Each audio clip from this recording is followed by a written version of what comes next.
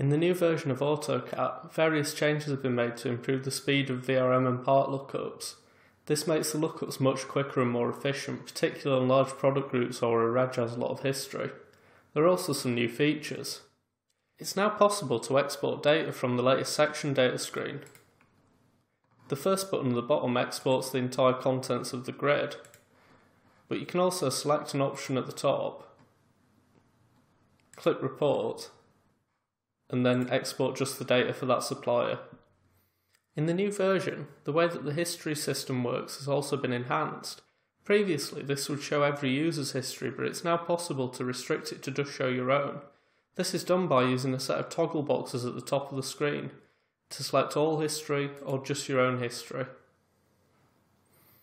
It's also now possible to copy the VIN from the lookup. This is done by simply right-clicking the field. The text will now be copied to the Windows clipboard so it can be pasted into other applications. The way that FPS brands show in the supplier selection menu has also changed. Whereas in the past this would show a single entry, it now shows individual ones for each brand. This increases speed as only the required brand is looked up. The new type column, which shows in the Autopart product details grid, can be used to tell where a part has been invoiced or credited to the reg that has been entered in the past. There are also a couple of changes intended to make AutoCat easier to use on smaller screens. The first of these is in the parts screen, where the checkbox used to select two parts has been moved from the right side to the left hand side of the screen.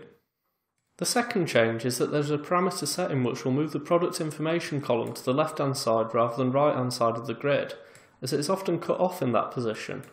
This is done by first going into the parameter maintenance screen, and then checking the box for display product information after part number.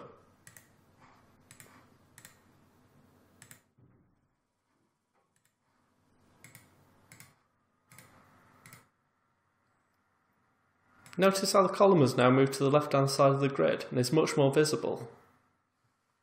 Thank you for taking the time to watch this video. Please visit www.mamsoft.co.uk for future updates.